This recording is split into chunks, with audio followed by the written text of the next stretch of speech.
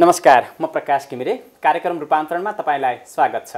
हामी यो रूपान्तरण कार्यक्रममा समष्टिगत विकाससँग जोडिएका विशिष्टीकृत विषयवस्तुमा विवेचना र छलफल गर्छौं। यसै क्रममा आज हामी नेपालको पुँजी बजारको बारेमा कुराकानी गर्छौं।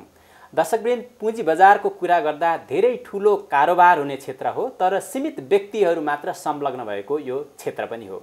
यसमा करिब 18.5 खर्ब बराबरको पुँजी बजार रहेको यो धितोपत्र क्षेत्रमा यसको नियमन कसरी भइरहेको छ, बजार कसरी चलिरहेको छ, अनि यसलाई सुधार गर्नको लागि हामीले के गरिरहेका छौं। आज हामी खास गरी नीतिगत पक्षहरूमा केन्द्रित रहेर कुराकानी गर्छौं। यो विषयमा कुराकानी गर्न आज हामीसँग डाक्टर रेवत बहादुर कार्की, उहाँ चाहिँ अध्यक्ष हुनुहुन्छ धितोपत्र बोर्डका, उहाँ हुनुहुन्छ।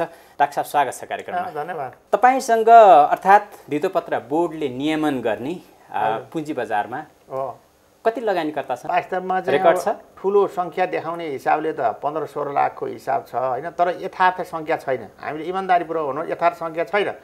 तर के भने विगतमा भएका जुन किसिमका विकासहरूले गर्दाखेरि, किन खास गरेर साना लगानीकर्ताहरूको सहितको त्यो संख्या चाहिँ वास्तवमा चाहिँ त्यति बढ्न सकेको छैन। त्यसले गर्दा मलाई लाग्छ यथार्थमा संख्या चाहिँ तपाईको 7 लाखभन्दा बढी छैन भन्ने मलाई लाग्छ। तर तपाईसँग आधिकारिक दस्तावेज छैन। तर अब हामी छिटै त्यसमा पनि काम गर्दैछौँ। अब छिटै चाहिँ आउँछ। किन यत्रो 18.5 खर्बको कारोबार गर्ने क्षेत्रमा संलग्न व्यक्तिको विवरण छैन तपाईहरुसँग? होइन, यस्तो हो, 18.5 खरब तपाईँले जुन भन्नुभयो त्यो चाहिँ 18.5 खरब कारोबार होइन कि 18.5 अरबको बजार पुँजीकरण हो। तपाईँको मार्केट प्राइसलाई अब सेयरले भाग गरेपछि, सेयरले मल्टिप्लाई गुणन गरेपछि त्यो आउने हो होइन। अर्थात् अझ सरल भाषामा भन्दाखेरि दैनिक करिब 1 अरब बराबरको कारोबार हुने क्षेत्र त हो नि यो। त्यसैले म भन्दैछु, जस्तो यो क्षेत्रको पनि तपाईहरुसँग त्यो डाटा नहुनुको कारण चाहिँ के हो? त्यो आवश्यक नभएर हो? आवश्यक निश्चय नै छ। एक त अब भनौँ न त्यसको हिसाबले भनौँ न त्यो गर्नुपर्ने हो। तर के भने अब विकासको क्रममा एकैचोटि अब आउँदैन र पहिले तपाईँको बोराका बोरा आउने यस्ता विभिन्न किसिमका चाहिँ विकृतिहरू पनि थिए। यसले गर्दाखेरि सबै चिज चाहिँ त्यो वास्तव त्यो व्यवस्थित हुन नसकेर अब व्यवस्थित हुँदैछ। अब त्यो चाहिँ आउँछ। त्यो व्यवस्थित गर्नुपर्ने दायित्व त धितोपत्र बोर्डकै हो। धितोपत्र बोर्डको मुख्य दायित्व त्यो हो। त्यसमा स्टक एक्सचेन्ज पनि प्राइमरी हिसाबले उसको पनि फ्रन्ट लाइन रेगुलेटरको हिसाबको रोल छ। अब तपाईहरुका यो क्षेत्रमा लगानीकर्ता कति छन्? तपाईले नियमन गर्ने मार्केटमा कति लगानीकर्ता छन् भनेर सोध्यो भने कहिलेसम्ममा एक्ज्याक्ट यति छन् भनेर डाटा दिन सक्छौँ? अब हामीले आगामी वर्षमा त्यसलाई चाहिँ गर्न सक्छौँ। र त्यसमा के भने जस्तो आगामी वर्षसम्ममा यो डिम्याट खोल्ने चाहिँ कति छन् अहिलेसम्ममा? अब 7.5 लाखले खोलिसकेका छन् होइन। तर त्यसमा के भने मल्टिपल डिम्याट छ। त्यही भएर हामीले यो खातालाई यसलाई व्यवस्थित गर्ने क्रममा मल्टिपल डिम्याट भनेको एउटै व्यक्तिले धेरै खाता खोल्ने, ब्याङ्क खाता खोले जस्तै धेरैवटा खाता खोल्ने अवस्था छ अहिले। अब तपाईले त 2वटासम्म मात्र खोल्न पाउने भन्नुभएको छ। असोजबाट चाहिँ अब 2वटामा चाहिँ हामीले केन्द्रित गर्ने र बिस्तारै त्यो चाहिँ के भने मतलब एउटामा गएपछि त्यो तपाईँको के भने त्यसै पनि लगानीकर्ता सङ्ख्या पनि किन एउटा मात्रै दियो हुन्थ्यो नि, 2टा किन दिनुभयो? होइन, अहिले के कस्तो भन्नु छ भने एकैचोटि तपाईँको अब र त्यसमा 2टा कुरा छ। एउटा त तपाईँको के भने अहिले चाहिँ तपाईँको अब मल्टिपल भनौँ 10-15वटा पनि कतिले खोलिरहेछन्, तर धेरै छ, एउटा पनि छ। होइन, नीतिगत रूपमा नै हामीले 2टा खोल्न चाहिँ त्यो अहिलेको लागि स्टेप बाई कुनै पनि चिज नि तपाईँ एकैचोटि दौडिनुको सट्टा बिस्तारो हिसाब लगानीकर्ता पनि हुनु पर्यो। र अर्को के छ भने त्यहाँ चाहिँ जसरी पोर्टफोलियो म्यानेजमेन्ट गर्ने हिसाबले तपाईँको इभन अहिले 4-5वटा थ्रु गरेका छन्, इभन 4-5वटा पनि खोल्न पाउने। तर व्यक्तिको हकमा चाहिँ जसले त्यस्तो गर्दैन त्यसलाई चाहिँ अब 2टा भनेर हामीले गरेका छौँ। 2टासम्मलाई केही हुँदैन, ठिकै छ। अब तपाईँले अनुमानित 15 लाख जति भनेर भन्नुभयो, डिम्याट खोलेका 7.5 लाख। तर यथार्थमा चाहिँ म भन्दैछु नि 5-6 लाख मात्रै छ। त्यो तपाईँले निकाल्दै हुनुहुन्छ, त्यो व्यवस्था गर्दै हुनुहुन्छ। करिब 1400 को हाराहारीमा पब्लिक लिमिटेड कम्पनीहरू छन् होइन, कम्पनी रजिस्ट्रार कार्यालयको तथ्याङ्क अनुसार। तर लिस्टेड कम्पनीहरू 200 को हाराहारीमा होइन त? 200 भनौँ 230 हरू थियो। अहिले मर्जरले गर्दाखेरि तपाईँ 300 जस्तो हुन्थ्यो, तर मर्जरले गर्दाखेरि अब अहिले तपाईँ 220 जस्तो भएका छन्। भनेपछि तपाईँहरूको नियमन अन्तर्गत पर्ने कम्पनीहरू 200 को हाराहारीमा रह्यो अहिले धितोपत्र बोर्ड? यस्तो त्यसमा के छ भने हामीले नियमन गर्ने 420 जति संस्था छन्। त्यो भनेको 220 जति यो लिस्टेड कम्पनी, त्यसपछि 50वटा ब्रोकर, 23-24वटा मर्चेन्ट ब्याङ्क, अनि जस्तो यो डिम्याट खाता खोल्ने 70, अनि त्यस पछाडि यो म्युचुअल फन्ड 9वटा, र अब अस्पा सदस्य नै अब अहिले 52 गरेर झन्डै चाहिँ 400 भन्दा बढी संस्थालाई हामीले रेगुलेट गर्नुपर्छ पुँजी बजारको हिसाबले। बीमा अब राष्ट्रले नियमन गर्ने सबै, बीमाले गर्ने सबै, अनि त्यो बाहेक हाइड्रो अरू र हामीले गर्ने छुट्टै त छँदैछ। त्यो हिसाबले त्यो नियमन गर्ने जनशक्ति कति छ तपाईँहरूसँग? अब त्यो शक्ति चाहिँ वास्तव थोरै थियो होइन। अब अहिले चाहिँ हामीले चाहिँ बढाएका छौँ। जस्तै यही साल अब त्यसको हिसाबले पहिले चाहिँ भनौँ न अब 23 जना थिए, अब अहिले चाहिँ भनौँ 28 जना थपेर कति भयो 8-3 51-52 जना चाहिँ हामीले बनाएको छौँ। त्यतिले चाहिँ कति गरिरहेछ। त्यो नियमन गर्ने तपाईँहरू चाहिँ कसरी गर्नुहुन्छ? यो अनलाइन इन्टरनेट मार्फत नै बढी हुन्छ कि तपाईँहरू चाहिँ अन द स्पट भेट्नुहुन्छ कि अर्थात् तिनीहरूको चाहिँ डकुमेन्टहरूको आधारमा गर्ने हो कि कसरी गर्नुहुन्छ? यो के छ भने पहिलो कुरो त हामीले सिधै नियमन गर्ने एउटा, अर्को चाहिँ इन्डाइरेक्ट नियमन गर्ने। त्यो भनेको कस्तो? भने मतलब जस्तो ब्रोकरलाई हामीले सिधै नियमन गर्छौँ, उसलाई लाइसेन्स दिन्छौँ होइन न, उसलाई गर्नको लागि लाइसेन्स दिन्छौँ। मर्चेन्ट ब्याङ्कलाई लाइसेन्स दिन्छौँ, यो डिपोजिटरी पार्टिसिपेन्टलाई लाइसेन्स दिन्छौँ, अनि म्युचुअल फन्ड लाइसेन्स दिन्छौँ। यिनीहरू चाहिँ सिधै गर्ने हो। अनि अर्को चाहिँ के भने अब यो लिस्टेड कम्पनीलाई चाहिँ, अनि लिस्टेड कम्पनीलाई चाहिँ यो जुन सार्वजनिक निष्कासनमा चाहिँ आउनको लागि हामीले चाहिँ स्वीकृति दिन्छौँ। त्यो स्वीकृति दिएपछि ऊ चाहिँ त्यहाँ लिस्टेड हुन्छ। त्यस पछाडि अनि हाम्रो दायरामा आउँछ, उसलाई सुशासन गर्नुपर्ने अर्को जिम्मेवारी। त्यसले गर्दाखेरि के भने अब यो अहिले चाहिँ भनौँ न होल मुलुकै पुरा चाहिँ डिजिटल सिस्टममा गइसकेको छैन। तर के भने we are on the way of that भनौँ न। अब हाम्रो पुँजी बजार कस्तो छ अहिले तपाईँले देख्दा? अब तपाईँले कस्तो छ भन्दा अब के चाहिँ भनेर कति कारोबार हुन्छ भन्न खोज्नुभयो। समग्रमा अघि सुशासनको कुरा पनि उठाउनु भयो होइन? कति व्यवस्थित छौँ हामी र अस्तव्यस्तको अवस्था छ कि व्यवस्थित अवस्था छ? ए अब भनौँ न व्यवस्थितको अवस्थामा चाहिँ हामी पुगिसकेका छौँ। कसरी तपाईँ भन्नुहुन्छ भने व्यवस्थित अवस्थामा पुगेका छैनौँ होइन, व्यवस्थित अवस्थामा पुगिसक्यौँ। अब श्रावणदेखि पोहोर सालको श्रावणदेखि चाहिँ काठमाडौँमा अनिवार्य गर्यो डिमान्ड, त्यसपछि मागबाट नेपालभरि डिमान्ड अनिवार्य गर्यो। अब त्यस पछाडि अनि त्यसको साथसाथै हामीले त्यसलाई चाहिँ बडा सरल लघुहरू गर्न अहिलेको उसको हिसाबले चाहिँ आफ्नै खातामा पैसा जम्मा गरेर आसबास सिस्टम लागू गर्यो। र त्यो चाहिँ अब साउनदेखि चाहिँ पुरा फुल आसबास सिस्टमलाई अनिवार्य गर्दैछौँ। आसबास सिस्टम भोलि भनेको हामी आज चाहिँ शनिबार यो कार्यक्रम प्रसारण गर्दैछौँ। भोलि भनेको आइतबार 1 गते हो। 1 गतेदेखि अनिवार्य छ आसबास सिस्टम? हो, अनिवार्य छ। त्यो भयो भने के हुन्छ? त्यो भयो भने के हुन्छ भनेदेखि साउनबाट लागू भइसकेपछि अब 20 दिनभित्र तपाईँले चाहिँ बाँडफाँड भइसक्छ। तपाईँले चाहिँ आफ्नो खातामा चाहिँ आफ्नै तपाईँको खातामा स्वत आउने व्यवस्था चाहिँ भइसक्छ। अब अहिले चाहिँ 60-70 दिनसम्म लाग्ने व्यवस्था छ अहिले होइन। त्यस पछाडि असार मसान्तसम्म 70 दिनसम्म लाग्ने दिन चाहिँ अब चाहिँ कति हुन्छ त भन्दाखेरि अब तपाईँ चाहिँ त्यो अब जस्तो अर्को दुईटा कुरा एउटा अब चाहिँ कति हुन्छ त? असार मसान्तसम्म 70 दिन भयो अनि साउन 1 गतेदेखि साउन 1 गतेदेखि अब तपाईँ 20 दिनभित्रमा सिद्धिसक्छ। एउटा त्यो है। दोस्रो के छ भन्नुहुन्छ भने जस्तो अहिले आइपिओबाट तपाईँको चाहिँ सार्वजनिक निष्कासन सुरु गरेकोदेखि तपाईँ सेयर कारोबार गर्न 5.5-6 महिना लागिरहेछ अहिले। अब हामीले के व्यवस्था गऱ्यौँ नयाँ नियमावली निष्कासन यो के अरे निर्देशिका अनुसार के गऱ्यौँ त भन्दा अब त्यो बढीमा 60 दिनभित्रमा 2 महिनाभित्रमा सबै सिद्धिने तपाईँको भनेपछि तपाईँको कस्ट अफ इन्भेस्टमेन्ट पनि कम भयो। रियल सेक्टरहरूलाई ल्याउन हामीले जुन वास्तविकमा ल्याउन खोजिरहेको छ नि उद्योगमा, त्यो ल्याउन पनि आकर्षण हुने हो नि त। लामोसम्म 6-6 महिनासम्म बस्न पर्थ्यो उनीहरू होइन। अब त लगानीकर्ता त्यत्रो कुर्नु पर्दैन। जस्तो जेठको महिनामा खुलायो अर्थात् असारको महिनामा चाहिँ आइपिओ जारी गर्यो, साउनको महिनामा वितरण गर्दैछ भने त्यसलाई पनि यही 60 दिनभित्रको लागू हुन्छ कि त्यसलाई त्यो पहिलाको जुन 70 दिन भन्नुभएको थियो तपाईँले त्यो लागू हुन्छ भन्दा पनि साउन 1 गतेबाट लागू हुने भनेर हामीले सूचना निकालिसकेका छौँ।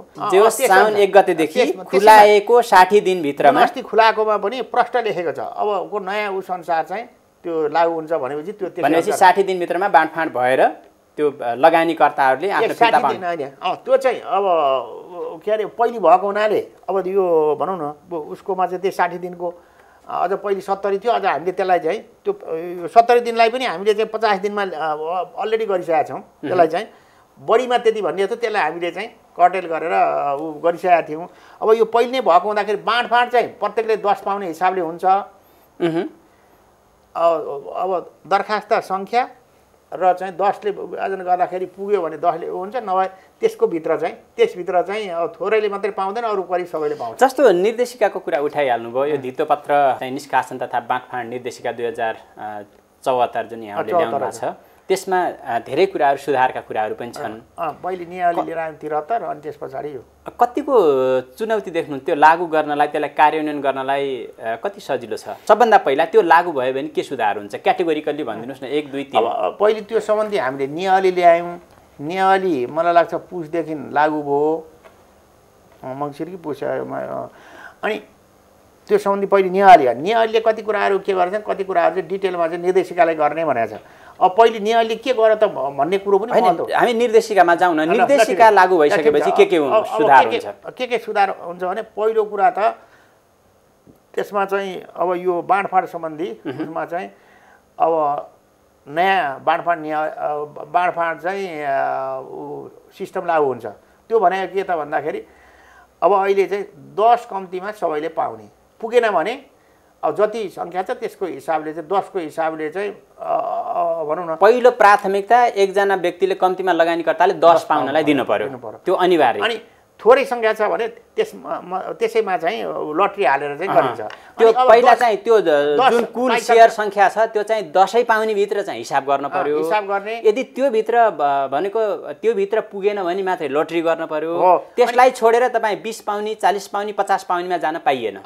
एउटा सबैलाई त्यो दिने, त्यस पछाडि दोस्रो 10 फेरि अब पुग्छ भने सबैलाई दिने, अनि तेस्रो 10 पुगेन भने जतिलाई पुग्छ त्यतिलाई लटरी हाल्ने। हेर्नु चाहिँ कति साइन्टिफिक र उयोहरू छ जसले गर्दाखेरि एउटा सुधार त्यो हुन्छ। एउटा सुधार जसले गर्दा धेरैभन्दा धेरैले चाहिँ सेयर पाउने। अब अहिले हामीले के भने प्राथमिक बजार 75 जिल्लामा पुर्यायौँ। हेर्नुहोस्, दुर्गम सहित 24 ब्याङ्कका शाखाहरू, ब्याङ्क वित्तीय संस्था शाखा जहाँ छन् त्यो नेपालभरि पुगिसक्यो तपाईँ गाउँ गाउँमा। त्यो पनि यही निर्देशिकाकै होइन, निर्देशिका पहिले नै हामीले यो असभाबाट चाहिँ हामीले होइन, निर्देशिकाको एउटा सुधारको कुरा यहाँले त्यो भन्नुभयो, सबैले धेरैभन्दा धेरैले पाउने व्यवस्थालाई सुनिश्चित गर्ने एउटा कुरा भयो। दोस्रो 75 जिल्लाको हिसाबको त्यसैसँग जोडिएको हुनाले त्यो मैले भनेको, त्यसैले गाउँ गाउँमा पनि हाल्न पाउने भयो भने क्या यसबाट। अनि त्यो मान्छे चाहिँ 10 किताकोले गर्दाखेरि प्रोत्साहित हुने भयो। दोस्रो त्यो भयो, देशभरिकोले हाल्न पाउने भयो र देशभरिकोले पाउने सम्भावना हुने भयो। दोस्रो त्यो सुधार हुने भयो। तेस्रो अनि अर्को के भनेदेखि जस्तो अहिले चाहिँ अब निर्देशिका लागू भइसकेपछि अब के छ भनेदेखि पहिले चाहिँ अब आज आइपिओ सुरु हो। अब त्यो चाहिँ त्यो खुले पछाडि अब कारोबारसँग लिस्टिङ गर्ने, कारोबारसँग गएर झन्डै 6 महिना लाग्ने गरेछ अहिले। अब हामीले त्यसलाई चाहिँ 2 महिनामा चाहिँ बढीमा 2 महिनामा चाहिँ यो निर्देशिकाले लिएर आउँछ। अब कसरी लिएर आउँछ? बाँडफाँड गरिसक्ने 2 महिनाभित्र होइन त? तपाईँले कारोबारै गरिसक्ने, बाँडफाँड मात्रै होइन कारोबारै गरिसक्ने। बाँडफाँड तपाईँ भनिसक्ने मैले 20 दिनभित्र हुन्छ भनेर। 20 दिनभित्र बाँडफाँड गरिसक्नु पर्यो। 20 दिन त म्याक्सिमम, 10 दिनमा हाम्रो गर्ने योजना छ, बुझ्नु होइन? अनि त्यो चाहिँ के भने जस्तो अहिले अब भनौँ न तपाईँको आज सूचना निकाल्यो आइपिओको, अब तपाईँ त्यो कारोबार गर्न चाहिँ 6 महिना लाग्थ्यो। त्यो लिस्टिङ पहिले धितोपत्र बोर्डमा गर्ने, त्यस पछाडि अनि फेरि चाहिँ नेप्सेबाट उ गरेर यस्तो थियो। अब हामीले त्यसलाई चाहिँ सुधार गर्ने हिसाबमा के गर्यौँ भनेदेखि अब एक त 70 दिनलाई त्यो 70 दिन लाग्ने चिजलाई हामीले बढीमा 20 दिन ल्यायौँ। खालि अहिले बढीमा भनिरहेको छौँ हामीले होइन, त्यसलाई अझ कम हुन्छ। अनि त्यस पछाडि अब के थियो भने अब अर्को चाहिँ तपाईँको त बाँडफाँड भएको अब 45 दिनपछि कारोबार गर्न पाउने यस्ता किसिम गरेर झनै गरेर 6 महिना लाग्थ्यो। अब त्यसलाई के भयो त भने अब लिस्टिङ तपाईँ यहाँ धितोपत्र बोर्डमा दिएर धितोपत्र बोर्डमा दिएपछि उसले लिस्टिङको लागि नि एट ए टाइम हेर्नु चाहिँ यहाँ दिए पछाडि उसले लिस्टिङको लागि स्टक एक्सचेन्जमा पनि दिन्छ, त्यस पछाडि सिडिएसमा पनि दिन्छ, सबै दिइसकेको छ। प्रक्रिया त्यहाँ भइरहेको छ। अनि जब हामीले स्वीकृति दिन्छौँ अनि त्यस पछाडि अनि त्यो विदाउट धेरै टाइम ग्याप बिना नै भटाभट भनौँ न त्यो चाहिँ भनेपछि मुख्य रूपमा 3टा कुरा भयो। एउटा चाहिँ धेरैले पाउने भए, दोस्रो धेरै साना लगानीकर्ताहरूलाई चाहिँ त्यो सेयर पर्ने सुनिश्चितता यहाँले गरिदिनु भयो, दोस्रो चाहिँ काठमाडौँ केन्द्रित अथवा सहर केन्द्रित होइन 75वटा जिल्लाका मान्छेहरूले लगानी गर्ने अवसर पाउने भए, तेस्रो समय सीमाको कुरा आयो होइन, त्यसलाई छोट्याइदिनु भयो तपाईँले। त्यसले समय सीमा छोट्याउने मात्रै होइन, त्यसले कस्ट भनौँ लगानीको कस्ट घट्यो नि त। तपाईँले ब्याङ्कबाटै ब्याज दिनु पऱ्यो भने अब 2 महिना भए पुग्ने तपाईँ 6 महिना चाहिँ पर्थ्यो भनौँ न एक हिसाबको। अब अरू त्यसमा अरू के छन् त भन्दाखेरि अर्को त्यसले चाहिँ कन्फ्लिक्ट अफ इन्ट्रेस्ट भनौँ न स्वार्थ बाजिने विषयलाई पनि यसले चाहिँ सम्बोधन गरेको छ। त्यो भनेको के हो त भन्दाखेरि जस्तो अहिले चाहिँ के भइरहेछ भनेदेखि जस्तो जसले ऋण दियो त्यसैका कर्मचारीलाई दिनुपर्ने। अब जस्तो सञ्चित कोष अस्ति केही अगाडि चाहिँ सञ्चय कोषले अब अरू नागरिक लगानी कोषको हिसाबमा पनि त्यहाँ गरियो नि त होइन।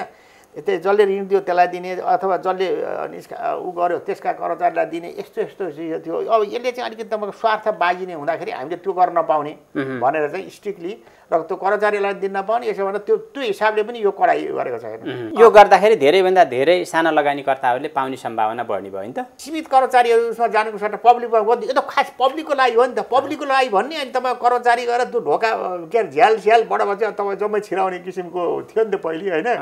अब त्यस्तोमा नगएर हामीले रेस्ट्रिक्टली यसको लागि मात्रै।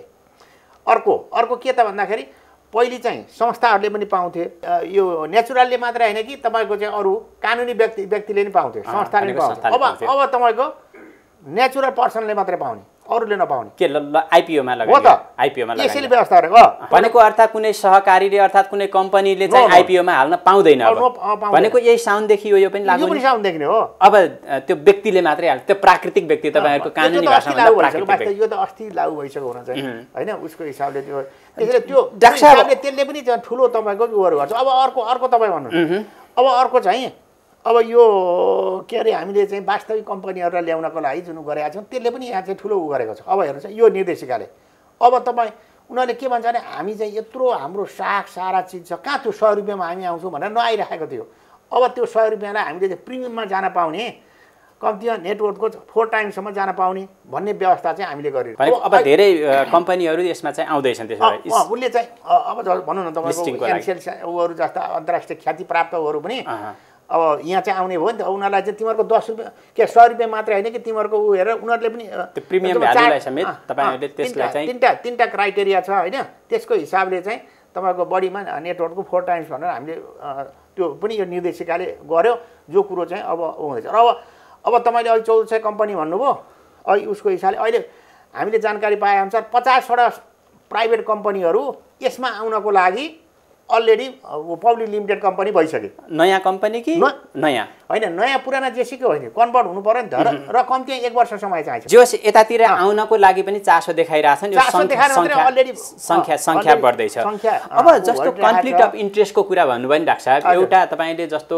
प्राकृतिक व्यक्तिले मात्रै आइपिओमा लगानी गर्न पाउने त्यो चाहिँ कानुन प्राथमिकमा मात्रै त्यो कुरा गर्नुभयो। तर मार्केटमा अर्को एउटा ठुलो समस्या के छ भने जस्तो सेयर निष्कासन गर्दाखेरि खास गरी त्यहाँका चाहिँ सञ्चालकहरूले भित्री रूपमा जुन गर्ने निर्णयहरू छ त्यो निर्णयको सूचना बाहिर चुहाइदिएर त्यही नैको सेरोफेरोभित्र रहेका व्यक्तिहरूले मात्रै त्यो बजारमा चाहिँ कब्जा जमाउने र साना लगानीकर्ताहरू त्यसमा जहिले पनि अन्यायमा पर्ने अवस्था देखिएको छ। त्यो त तपाईँहरूले नियमन गर्न अर्थात् नियन्त्रण गर्न सक्नु भएको छैन नि है? सुन्नु न, नियन्त्रण गर्न भन्ने कुरा होइन कि हामीले त्यो भन्ने कुरा अलिकति तपाईँ अलिकति उसको हिसाबले जस्तो यो सूचना चुहाउने इत्यादिको सन्दर्भको अलिकति चाहिँ तपाईँको अलिक कम्प्लेक्स चिज पनि हो। जस्तो म उदाहरण सक्नु भएको छ कि छैन त्यो कस्तो चिज हो त्यसमा नजाउँ होइन। तपाईँले यति गर्नु पर्थ्यो भने त तपाईँलाई लागेको छ नि, किन तपाईँ साना लगानीकर्ताको व्यक्तिको लगानीको बारेमा यत्रो तपाईँ गरिराख्नु भएको छ नीतिगत रूपमा। त्यो पनि म भन्दैछु अहिलेसम्म त्यो भएको थिएन होइन। र हामीले त्यो सूचना त्यसरी दियो भने त्यो केही कानुनी व्यवस्था छ त्यो प्रभावकारी हुन सकेन। तर अस्ति हामीले चाहिँ तपाईँको त्यो सूचना लिक गरेको भरमा पनि अब कारोबार रोक्यौँ नि त तपाईँको त्यो चाहिँ उदाहरण। त्यही त तपाईँले त्यो कारबाही त गर्नुभयो, तर बोर्ड छ है यो कहीँ कतै चाहिँ बाहिर आयो भने यसमा ठुलो कारबाही हुन्छ भनेर उनीहरूलाई चाहिँ अलिकति त्यो कानुनदेखि अर्थात् हाम्रो संयन्त्रदेखि नियमनको चाहिँ प्रक्रियादेखि डराउने अवस्था छैन नि हाम्रो मार्केटमा? के भन्नुहुन्छ तपाईँ त्यसमा? होइन, त्यसमा के छ भने कति कानुनी कुराहरू पनि यो डेभलपिङ मार्केट कानुनी कुरो पनि पर्याप्त ऊ छैन। जस्तो अब त्यसमा भन्दा पनि यहाँलाई व्यक्तिगत रूपमा के लाग्छ, त्यसमा हामीले सुधार गर्नुपर्ने छ भन्ने लाग्छ कि लाग्दैन? त्यसमा भनिरहेको छु तपाईँ चाहिँ त्यसै र्याखी पार्ने कुरा नगर्नुहोस्। कुरो के हो भने तपाईँ बुझ्नु पनि पऱ्यो, you should understand what I am telling. र भनेको मतलब के भने यो चाहिँ सुधार गर्नुपर्ने उहरू छ र हामीले भर्खरै केही ऊ पनि गरेका छौँ, पर्याप्त कानुनी व्यवस्था पनि छैन। त्यसैले त्यो यो चाहिँ अन द वे भनौँ न त्यो उसलाई चाहिँ एकैचोटि तपाईँको चाहिँ तपाईँ हाइली सफिस्टिकेटेड हाम्रो त यो डेभलपिङ मार्केट यहाँ त धेरै चिजहरू छ नि त तपाईँको आइसिएको सुशासन पुरा छैन भनेको त्यसमा पर्याप्त कानुनी आधारहरू पनि छैन, त्यसमा पर्याप्त कानुनी आधारहरू पनि छैनन् त्यो उसको हिसाबले कानुनी रूपमा नै हामीले सुधार गर्नुपर्छ। त्यसको लागि तपाईँले जुन भन्नुभयो त्यसको लागि चाहिँ के भने हामीले एउटा सुशासन कमिटी पनि गठन गरेको छ बोर्डको सदस्यको उसमा। र अब यो साउन्डबाट चाहिँ त्यो यो लिस्टेड कम्पनीहरूलाई सुशासन लगाउने, जसमा चाहिँ के भने उनीहरूले चाहिँ त्यो लिक गरे सञ्चालकहरूले के गर्नुपर्ने। अब यहाँ त के भने तपाईँको निर्णय गर्छन् सञ्चालक, त्यस पछाडि टोयलेटमा गएर ल आज चाहिँ फलानु सेयरको ऊ चाहिँ पुरै मेरो नाममा लिइदेऊ भनेर त्यस्तो खालको उनीहरूले आफ्नो रेस्पोन्सिबिलिटी फिल गरेको छैन क्या। त्यो स्टक एक्सचेन्ज हुँदाखेरि एउटा घटना त्यस्तो भएको छ। डाक्टर साहब, म त्यसैमा भने तपाईँले र मैले भन्न खोजेको कुरा नै सेम हो। मैले पनि त्यही भन्न खोजेको, त्यसलाई नियन्त्रण गर्नको लागि हामीसँग कानुनी आधार पर्याप्त छैन हो भन्न खोज्नु भयो यहाँले। पर्याप्त कानुनी आधार पनि छैन, पर्याप्त व्यवस्था पनि भइसकेको छैन। तर त्यही सन्दर्भको हिसाबले अब हामीले सुशासन भनौँ न, तपाईँ सुशासन त्यो एउटा ठुलो समस्या त हो नि होइन? तपाईँले पनि समस्याको रूपमा देख्नु भएको छ होला नि त्यसलाई? निश्चय समस्या छ नि। यहाँ अर्को अब त्यो ब्याङ्कहरूलाई पनि ब्रोकरको चाहिँ लाइसेन्स दिने अर्थात् त्यो काम गर्ने अधिकार दिने भन्ने कुराहरू चाहिँ आइरहेको छ नि, त्यो के हो, के गरिरहेछ बोर्डले? त्यो यस्तो हो, त्यो के हो भने स्टक एक्सचेन्ज अथवा ब्रोकर सम्बन्धी नियमावली 2064 अनुसार चाहिँ त्यहाँ चाहिँ के भने अब यो ब्याङ्कलाई पनि छुट्टै सहायक कम्पनी खोलेर, र विभिन्न देशको प्र्याक्टिस के छ भने छुट्टै विभागको हिसाबले पनि गर्न पाउँछ अरू देशमा। तर हाम्रो उसमा चाहिँ अब लघु वित्तमा गऱ्यो भने छुट्टै लघु वित्त संस्था खोलेर, यसमा गऱ्यो भने छुट्टै ब्रोकर कम्पनी खोलेर खाने व्यवस्था छ, कानुनी व्यवस्था यो।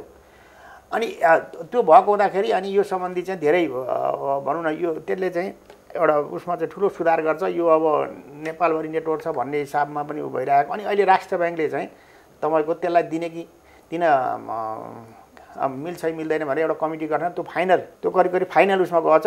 र हामीले त्यो चाहिँ के राष्ट्र ब्याङ्कले स्वीकृति दिए पछाडि यो चिज हुन्छ, राष्ट्र ब्याङ्कले स्वीकृति दिनुपर्छ र त्यो प्रक्रियामा छ। स्टक एक्सचेन्जले सिफारिस गर्नुपर्छ, उसले सिफारिस गरेपछि अनि लाइसेन्स दिने चाहिँ हामीले भयो। यो कमिसन रेट चाहिँ कस्तो हो? जस्तो साउथ एसियाको तुलना गर्दाखेरि हाम्रो रेट चाहिँ ठिकै हो कि अझ महँगो हो कि कस्तो हो? महँगो भन्ने पनि आउँछ नि भाइ? होइन, यस्तो हो, त्यो के भने अति महँगो थियो अथवा त्यसलाई कस्टको हिसाबले हाइएस्ट, साउथ एसियामा नै हाइएस्टै थियो होइन। तर यसले गरे चाहिँ अब कति चाहिँ तलमाथि अथवा बिचतिरको अहिले चाहिँ त्यस्तो हाइएस्ट भन्ने छैन, तपाईँको अलिकति मोडरेटै रूपमा चाहिँ गएको छ। जस्तो आउँछ कि मैले एउटा इक्जाम्पल दिएँ, जस्तो इन्डियाको मुम्बईमा चाहिँ एउटा प्रति कारोबारमा चाहिँ 20 रुपियाँ तिरे पुग्छ भनेर भन्छ त्यहाँ होइन? त्यो ठिक बेठिक के हो यहाँ विज्ञ हो, यहाँले थाहा पाउनु होला, मैले चाहिँ बाहिर सुनेको जानकारीमा आएको। त्यो हिसाबले हामी अझै पनि धेरै महँगो छौँ भन्ने कुरा आएको छ नि, अझै घटाउनुपर्छ भन्ने बोर्डलाई लागेको छ? होइन, घटाउनु त वास्तविक त्यो उसको हिसाबले यसलाई कम्पिटिटिभ बनाएर र यो चाहिँ सर्ट एन्ड मिनिमम राखेर अरू त चाहिँ तपाईँको के भने कम्पिटेटिभ छोड्नुपर्छ। तपाईँ उसले चाहिँ अब भनौँ न 0.3 कसरी दिन्छ भने किन तपाईँ भनेको ब्रोकरलाई नै छुट दिने, यो उसले चाहिँ घटाएर लिन्छ भने नेगोसिएसन त्यो बढी गर्न नपाउने तर तल चाहिँ दिन पाउने, जस्तो पहिले हामीले ब्याङ्कहरूले गर्न पाउने भनेर गरेका थियौँ नि। अहिले त्यस्तो छैन, त्यो छैन त्यो, किनभने यहाँ चाहिँ अब अझै पनि त्यो खालको बजार चाहिँ अझ सुदृढ भइसकेको छैन त्यसले गर्दाखेरि। र अनि त्यसले गर्दा साना चाहिँ अप्ठ्यारोमा पर्लान् भनेर तपाईँको अब झर कति हिसाबले चाहिँ ठुला लगानीकर्ताहरू त यसैभित्र पनि अब भनौँ न कति नेगोसिएबल पनि भन्छ, तर कानुनी हिसाबमा चाहिँ त्यो चाहिँ नट नेगोसिएबल। जस्तो भ्याटमा त्यो ब्रोकरहरू चाहिँ भ्याटमा जानुपर्छ कि पर्दैन, पर्छ भने एउटा फ्याक्टर, पर्दैन भने अर्को फ्याक्टर छ, त्यो चाहिँ के हो? यो वित्तीय सेवा होइन भनेर भ्याट लाग्न लागिरहेको बुझ्नु न, खास कुरो चाहिँ होइन भनेर गरिरहेको। तर यो चाहिँ अन्तर्राष्ट्रिय हिसाबले प्लस यो तपाईँको सैद्धान्तिक हिसाबले पनि यसलाई वित्तीय सेवामा मान्छ। र नेपालकै हिसाबमा पनि अब सम्पत्ति शुद्धिकरण जस्ता मनी लन्ड्रिङ एक्ट भन्छ, त्यसमा प्रष्ट लेखेको छ ब्रोकर सेवा पनि वित्तीय सेवा हो। त्यसअनुसार हामीले 10 लाखदेखि 5 करोडसम्म जरिवाना पनि गर्न सक्छौँ होइन कि भ्याट लाग्दैन। यसलाई चाहिँ वित्तीय सेवा अन्तर्गत हाम्रो कानुनले मानेको छ भनेपछि भ्याटमा जानु परेन। अब उसको तर त्यो भ्याटको उसमा चाहिँ सबै प्रष्ट उल्लेख भएको छैन भन्ने उहाँहरू भन्छ। तर त्यसैको निर्देशिकामा पनि त्यो सेयरको खरिद बिक्रीमा चाहिँ खरिद बिक्रीको सेवालाई चाहिँ अनि त्यो वित्तीय सेवा मानेको छ त्यसमा होइन। अनि अब त्यसले गर्दाखेरि के भने हामीले चाहिँ यो वित्तीय सेवा हो, यो अन्तर्राष्ट्रिय यो के भन्छ इन्टरनेसनली पनि त्यो अनुसार यो कम्प्याटेबल गरेको सम्पत्ति शुद्धिकरण पनि छ। त्यसपछि अन्तर्राष्ट्रिय वित्तीय कारोबार ऐन 2054 कि कति 58 कति, अनि त्यसमा पनि अन्तर्राष्ट्रिय ब्रोकर सेवा भनेर त्यो पनि चाहिँ तपाईँको वित्तीय सेवामा राखेको छ। र हामी WTO को 2004 मा मेम्बर भइसक्यो, त्यसकोमा पनि यो होइन भनेर व्याख्या छ। र भ्याट सम्बन्धी निर्देशिकामा पनि ब्रोकर सेवा स्पष्ट भनेको छैन, तर खरिद बिक्रीको हिसाबले त्यो चाहिँ के अरे वित्तीय सेवा हो भनेर भनेको छ। त्यसले यस्तो किसिमको हो। त्यसैले वित्तीय सेवा हो कि होइन भन्ने हिसाबको चाहिँ हामी यसको हिसाबले चाहिँ हामीले त्यो भनेर हामीले सिफारिस जस्तो अस्तिको बजेटमा हामीले सिफारिस गर्यो यो वित्तीय सेवा हो त्यसले त्यो हिसाबको चाहिँ व्याख्या गरिदिनु पर्यो भनेर अनि महालेखाले चाहिँ के भने स्पष्ट गर त्यो हो कि होइन भन्ने चाहिँ गरेको त्यहाँ चाहिँ यो चाहिँ गैर वित्तीय सेवा भनेर पनि लेखेको छैन वित्तीय सेवा भनेर उल्लेख नहुँदाखेरि यस्तो भयो भनेर भनेको छ तर निर्देशिकामा चाहिँ त्यो केही चिजहरू छ हामी गरि नै रहन्छौँ एउटा पोको मात्रै मैले अहिले फुकाइरहेको छु अरू धेरै पोका छन् यो प्याकेजका चाहिँ उहरू धेरै पोका फुटाएपछि फेरि छरपष्ट होला आज जस कम्तीमा हामी विशिष्ट कुराकानी गरौँ धेरै धेरै धन्यवाद हस् त दर्शकवृन्द यही कुराकानीका साथ आजको रूपान्तरण कार्यक्रम यहीँ टुङ्ग्याउँछौँ अर्को हप्ता फेरि तपाईँ हाम्रो भेटघाट हुन्छ आजलाई रूपान्तरण युनिट बिदा माग्दछ नमस्कार